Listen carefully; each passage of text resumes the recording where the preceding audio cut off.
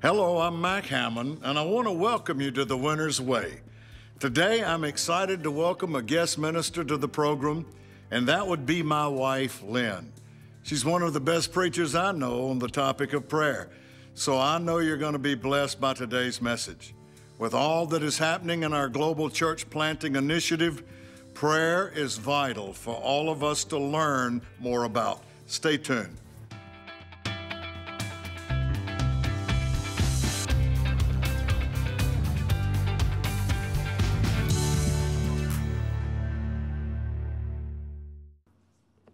Hey, all you warriors out there today. Good y'all came to our talk. Have you got your Bible today? You're going to need your Bible because we're going to look at lots of scriptures today, and we're kind of going to walk with Paul and see what he said about doors. There is a prophecy that I just heard about. This was actually years ago, and it came from Brother Hagin. And I don't know when he said this, but it's really interesting. He said this. He said, there are dimensions and there are places of the Spirit that we have only momentarily touched. By entering into those realms, believers will be strong and do exploits. They will be changed and quickened and put on a new authority and boldness. And then he said, there is a door that is opening. I know many years ago, I was meditating over in the book of Colossians, chapter 3, and it talks about your life being hid in God. Your whole life is hid in God. And I was meditating on that, and I saw like a spiritual vision in my heart. And I saw this long hallway, and on either side of the hallway were doors that went into these rooms. And on the doors were things like prosperity and healing and different things like that. And that's where most everybody was. But I noticed this. It said on some doors, it said only by our access. In other words, we had to do something to get into those doors. And we find from the Word of God that we do have to do something to get into those doors. There was a man by the name of Philip Halverson, and my husband and I were schooled in prayer for him for about 3 years before he was promoted to heaven in 1985. And he always gave us this scripture about doors. Got your Bible? Okay, so let's go over to John, and we'll see what the Bible says about doors. John, the 10th chapter, it says this. I assure you most solemnly, and I tell you, he who does not enter by the door into the sheepfold, but climbs up some other way from some other quarter, is a thief and a robber. But he who enters by the door is the shepherd of the sheep. Now, notice this. And the watchman, or we could say the intercessor or the warrior, the prayer opens the door for this man. And the sheep hear his voice and they heed it. And then his own sheep know him by name. And then verse 10, it says, or verse 9, it says, I am the door. This is Jesus speaking. Anyone who enters in through me will be saved. He will come in and he will go out freely and he will find pasture. And so Brother Halverson always told us that the Holy Ghost is the opener of the door. And as we pray in the Spirit, we pray by the Holy Ghost, things begin to happen as we yield ourselves to him. And supernatural doors open that need to. He also said this, and I like this. He said, we are like a pipeline. And he said, God doesn't care what the pipeline looks like. He doesn't care if the pipeline is educated. All he wants you to do as a pipeline of God is to yield to the Spirit. Now, there was this other guy, and his name was P.C. Nelson. And he wrote a lot about the Holy Ghost. And he said this, I like to read about him, about the Holy Ghost, because it gives me faith for the Holy Ghost living in me, that as I yield to him, God will do special things. The Holy Ghost has exceptional knowledge. This is what P.C. Nelson said. He said, the Holy Ghost has exceptional knowledge. He's a genius. If you will yield to him, he will make you so smart. He lives in you. He's living in you, and that's why he's called the Greater One. Then he said this, number 2, the Holy Ghost is an advocate. He's never lost a case, not one ever. He's never lost one. He has perfect protocol and procedure. He'll have you plead a perfect case, and he will bring forth words from your spirit, not your head, from your spirit you couldn't possibly think of. He always is able to up one on the accuser of the brethren or the prosecutor as you pray in tongues. Then he said this, he has a persuasive speaking ability. He will prompt you to say something that will bypass your head. That's a bypass operation, where from you and from your spirit, you speak right out of your mouth divine secrets and mysteries. Those things will be beyond your thinking. You would never be able to think of those things. And so it's important that we know this about the Holy Ghost, and as we yield to him, that as Christians, we open doors of the Lord. Now, we saw this happen, and I taught this before, but it's good to repeat it. We have had this happen in Grodno, Belarus. And this was many, many years ago when we didn't know much about church planting. We still don't know very much about it, but we knew less about it even then. And so when we went to Grodno, Belarus, my husband had I don't know if you just call it like a revelation from the Lord, and he had written out on a sheet of paper an outline of church planting. And he said, I want to do this. So I said, okay. So this is what we did. For a whole week we were gone. We took the prayers first to this area of Grodno, Belarus. And every morning we would pray, and every night we would pray. And in between those, we had a friend there, and she got us some interpreters. And so we would go on the streets. And we took flyers with us, and we would pray for people to be saved on the streets. Then we would hand them a flyer, and it would tell about this crusade that we were having on Friday night, in which my husband would preach, and we'd get people saved, and then we would start a church.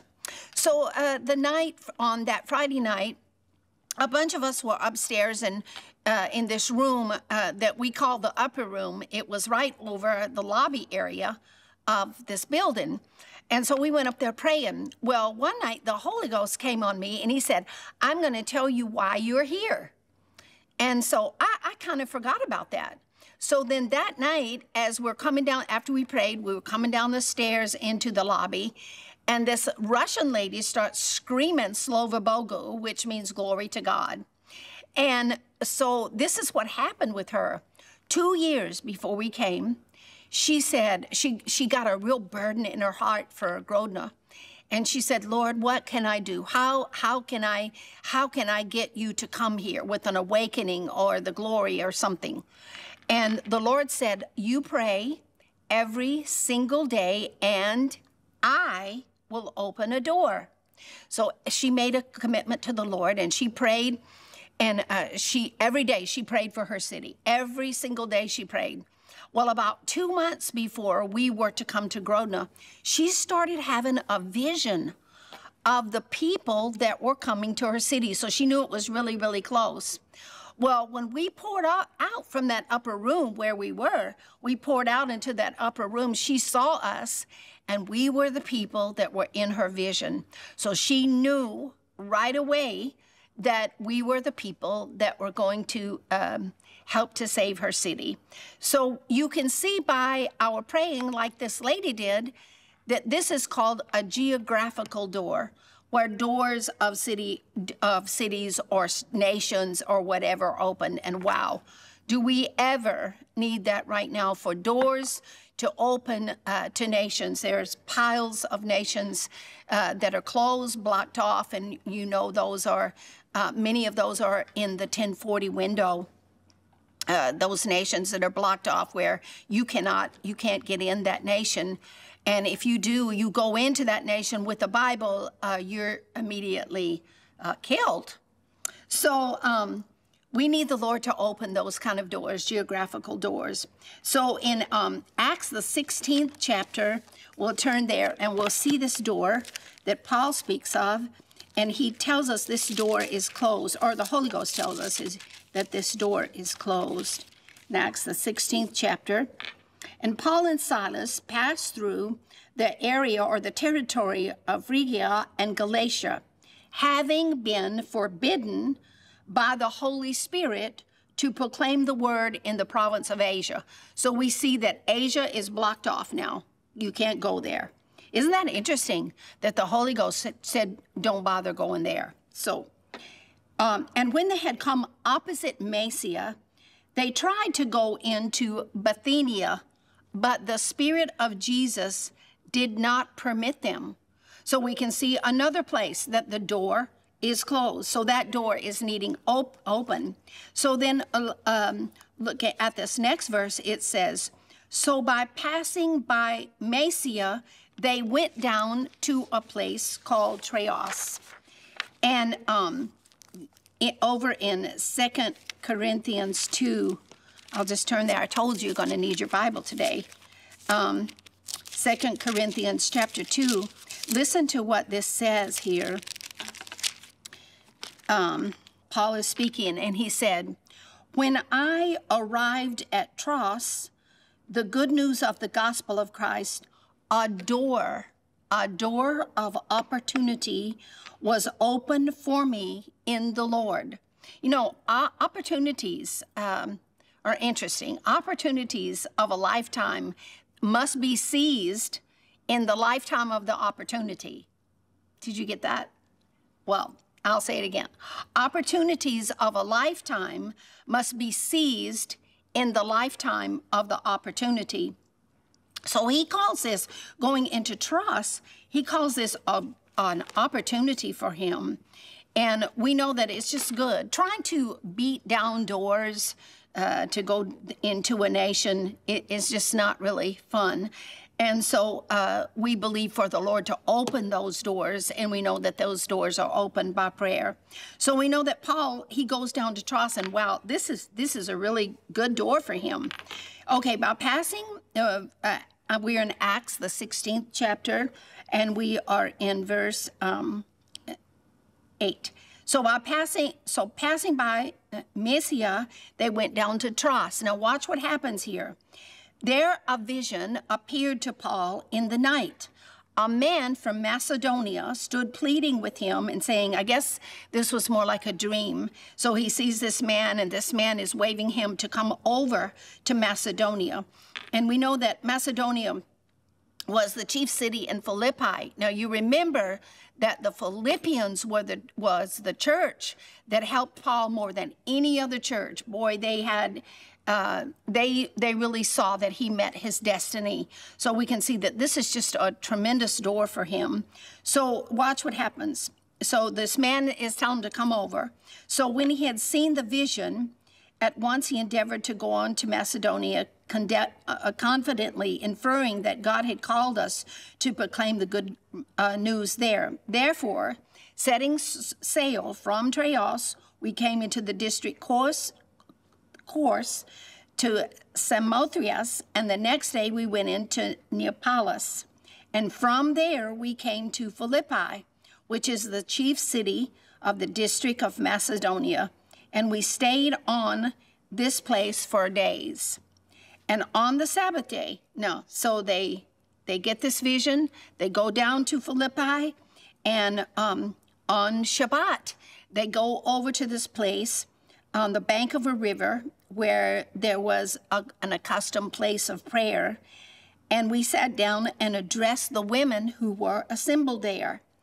One of those who listened to us was a woman named Lydia from the city of Thyatira, a dealer in fabrics dyed in purple.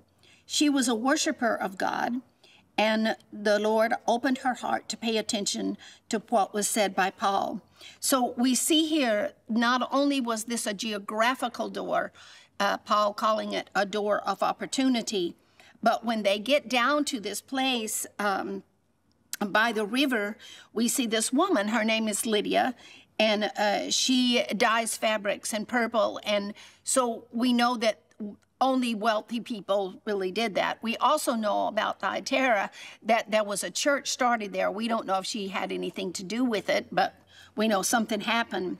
But this is interesting to me because one of the things that happens when doors open, we see key people in the work of the Lord manifest to you, which is really for going into nations and planting churches. It's really important for you to have people that have key positions, whether it be government, whether it be just in the city, whether they're a pastor or a leader. If you have key people working for you, it just really helps. Praise the Lord. So we have geographical doors open for us as we pray, and we see the door of people's hearts. Praise the Lord. Okay, so another door that we can see is found in Ephesians chapter 6, and this is one of my favorite ones, and this is one of the ones that people in, especially the United States of America or Western Christians, we don't know much about this one at all. This one is found in Ephesians, and this is Paul talking, and it's in verse 19, and he said, "And pray also for me, that freedom of utterance may be given me, that I may open my mouth boldly, the mystery of the good news of the gospel." Remember, it's a mystery. So that mystery has to be unfolded, or that mystery has to be unwrapped.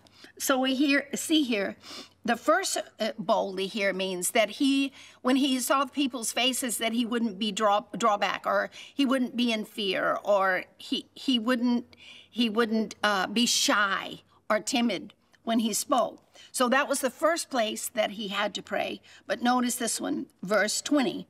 "For which I am," he said, okay, let's go back and read 19.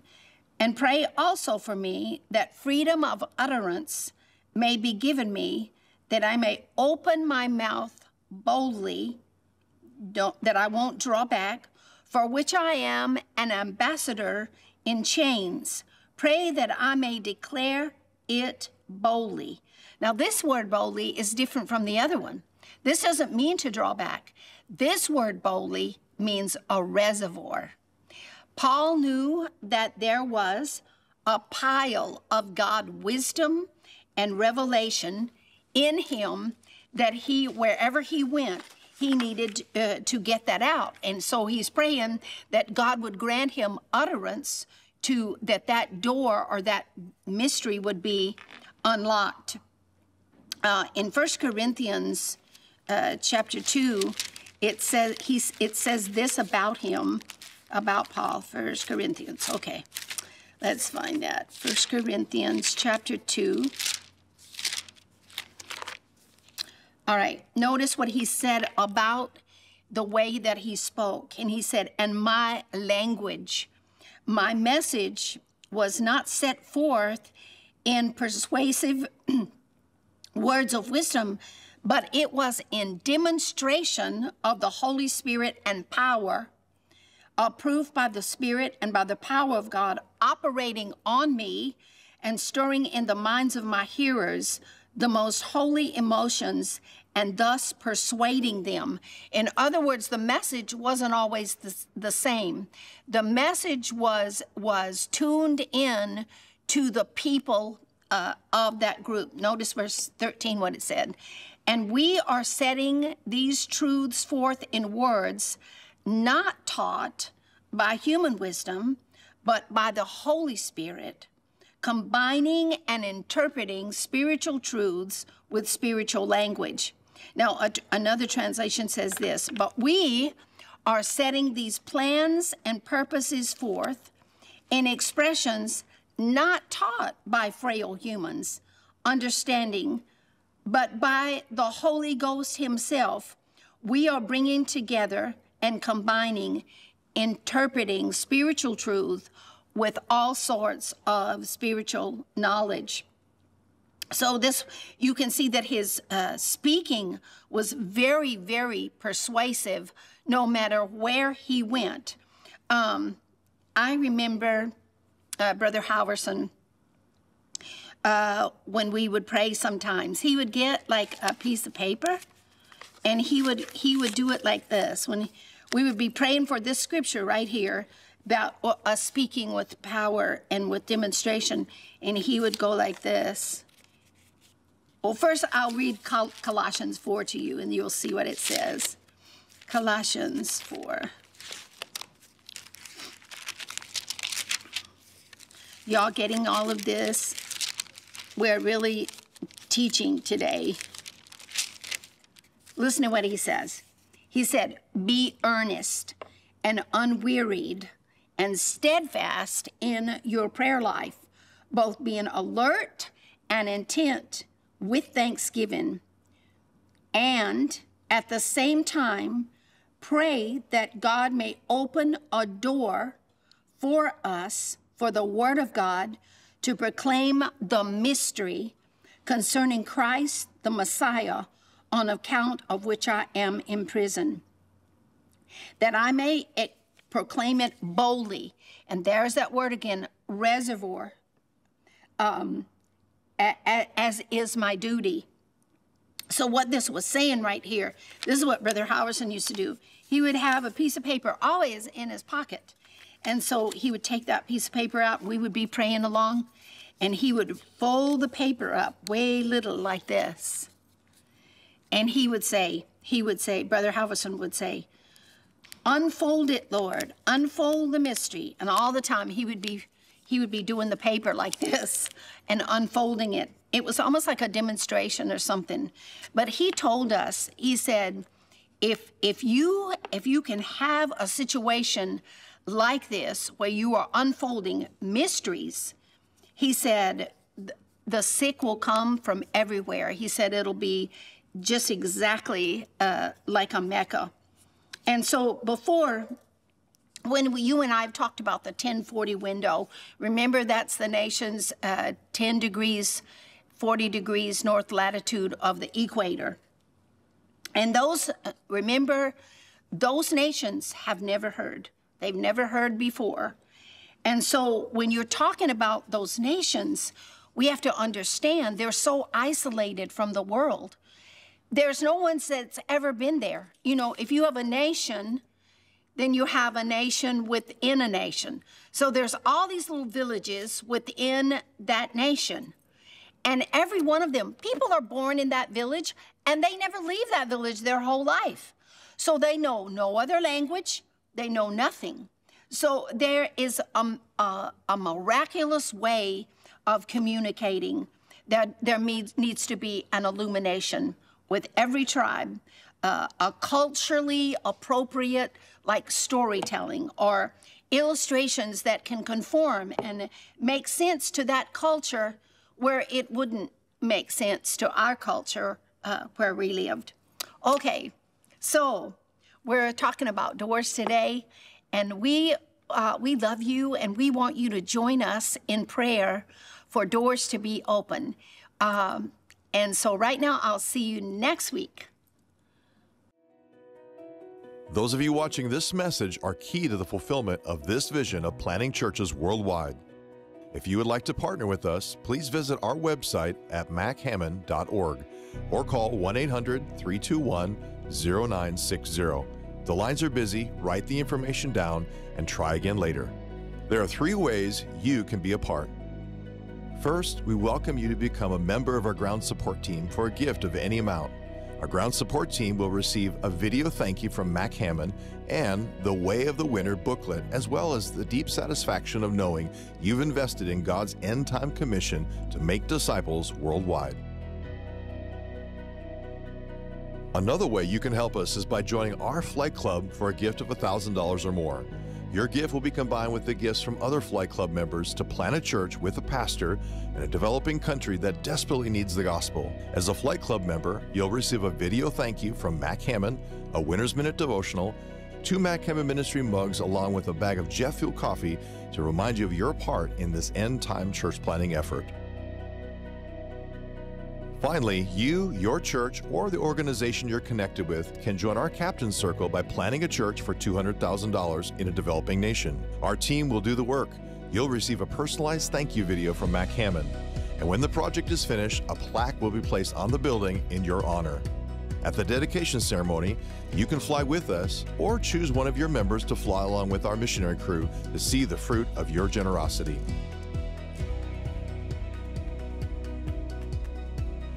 Regardless of how God leads you to respond, everyone who calls or connects with us through our website today will receive Mac's free book, Time is Short, How You Can Give the Gospel Wings in the Last Days.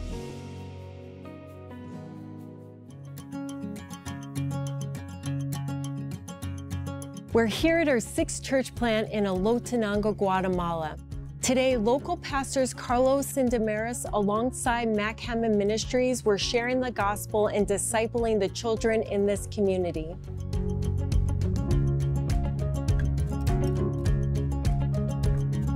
As Jesus spoke in Matthew 9:37 through 38, the harvest truly is plentiful, but the laborers are few. Therefore, pray the Lord of the harvest to send out laborers into his harvest. And in Matthew 28:19, therefore go and make disciples of all nations. Our vision to plant 10 churches this year and at least 50 churches in 5 years is helping to respond to both of these scriptures by sending out laborers into the harvest and then building a church to make disciples.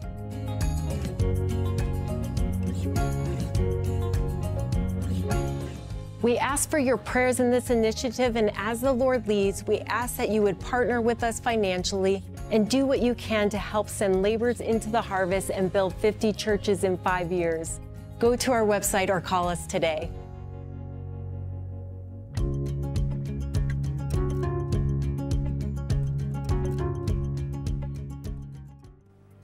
Thank you so much for joining us today. I hope you were truly blessed by my wife's teaching. I'd be honored if you'd not only join us in prayer for the nations, but also in financial partnership as we work to plant churches around the globe. 50 churches in 5 years is possible because of people like you helping us out. Just visit our website for details. Now, I want to take this opportunity to let you know that you can enter into a relationship with Almighty God today. You don't have to wait a moment longer. God accepts you as you are. If you want to make Jesus the Lord of your life, go ahead and call the number on your screen and they will pray with you. Join us again next week as Lynne continues her message on World Harvest.